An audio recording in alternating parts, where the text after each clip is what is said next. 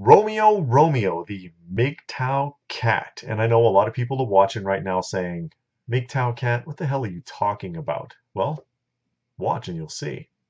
This story, it ties in. It's got a very solid point, and it's a true story. It just happened, as a matter of fact.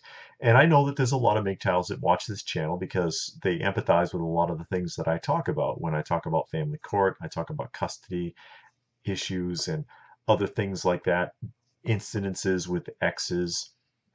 A lot of guys have been through a lot of the same mess and worse.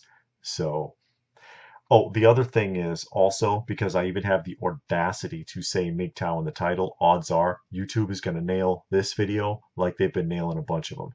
Because I mentioned in the last video, if you haven't seen it, if you haven't, please check it out. But if you haven't seen it, I talk about how in the last video that YouTube with their new ad policy has been slamming the crap out of me.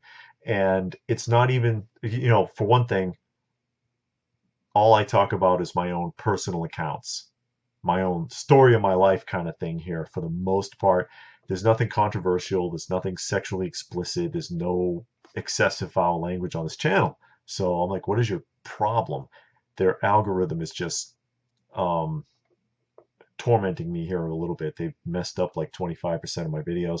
And it's not even so much about the ad income, because I really don't make any money. I don't have like 1 million subscribers and every video I put out gets like 10 million views. I'm not making any real money. It's the principle of the thing, number one. And number two, the fact that every time they do that to a video, you go to the bottom of the queue. So when people are searching, they're not going to see your video. So please share the hell out of this video because this story is a good one. Now, I mentioned before in a video some time ago that on my phone I have this thing that I do where to earn extra income, to supplement income, I go around and I do these scanning apps for gift cards. It helps out. And one of them put me in a PetSmart. So I'm in PetSmart and there's Romeo because they do pet adoptions there. And I was checking him out and I was like, you know what? I think I want to see this cat because I liked him. He's barely a year old.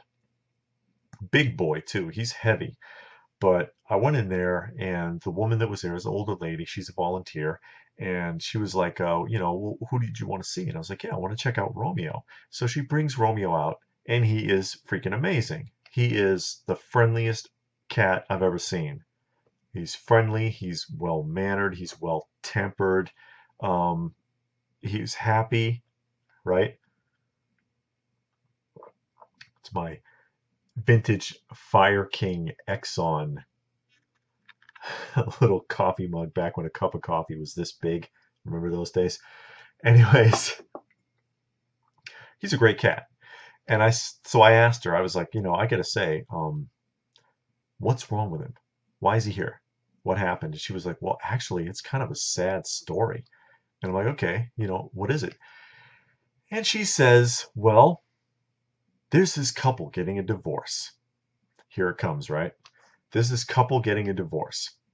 And so the cat was bought by the husband when he was like, however old, 8, 9 weeks old, 10 weeks, when they first start giving the kittens away, when they're old enough to be weaned off of the mother.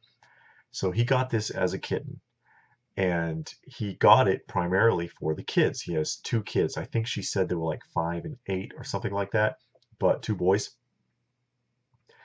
So he gets this cat for the kids to keep them company, which is probably why his temperament is so good because you've got to have a pretty good temperament to tolerate being manhandled by a couple of kids. But now they're going through the process of a divorce. And at some point, dude got put out. And I empathize with that because I went through that in 2003 when I went to work and got served and couldn't go home. So dude gets put out. And then she says, I want the cat out of the house because he reminds me of you. Bullshit. She just wanted to mess with the guy. So he's out of the house. Wherever he is, he can't get the cat.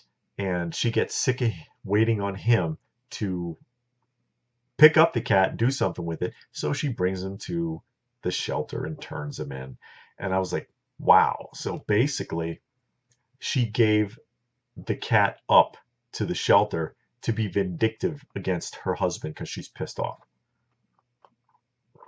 And the volunteer lady, she was like, I can't remember her name, sorry, but the volunteer was like, yeah, I mean that there's no denying it. That's exactly what happened. And I was like, wow, that is awful. And she was like, it is awful. It's awful to do that to him, awful to do it to the cat, and worse for the poor kids. They were so upset.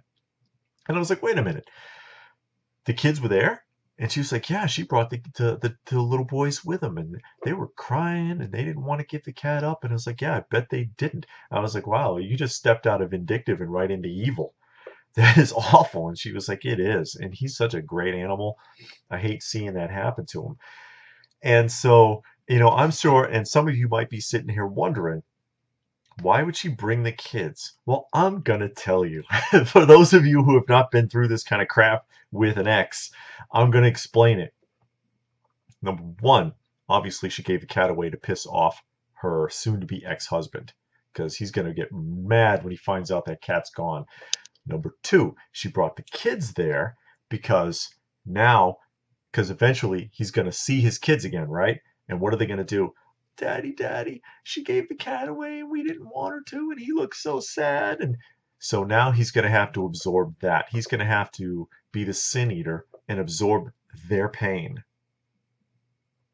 And also, it emasculates him just that much more because he couldn't be there to help them sort it out. He couldn't save them by saving the cat, right? And the other hook, the really dirty hook, she brought the kids there to show them who the boss was. She's going to do what she wants to do, no matter who says what. I said the cat's going. I don't care what your father wants. Watch. I promise you. I've seen it too many times.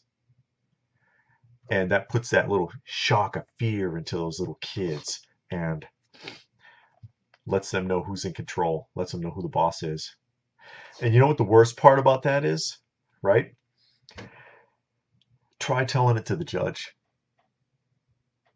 Try it. Try bringing that up in court. Yeah, can we stick to something a little more pertinent than a cat, please? Stop wasting the court's time. Bring it up to the case manager or a social worker. If there's one involved, odds are there's going to be a case manager or a conciliator. Maybe a social worker, depends on the situation with the kids. And you'll tell them, right? Husband will tell them, and they'll be like, oh yeah, that was awful. I totally understand. And they're not going to tell the judge because they don't care. They just tell you what they think you want to hear to shut you up. Nobody there is either qualified or even interested in considering the psychology behind doing that. What a dirty move that was. And that's probably the worst part. Because unfortunately, in many cases, when you're dealing with court, impartiality means we don't give a shit about any of you.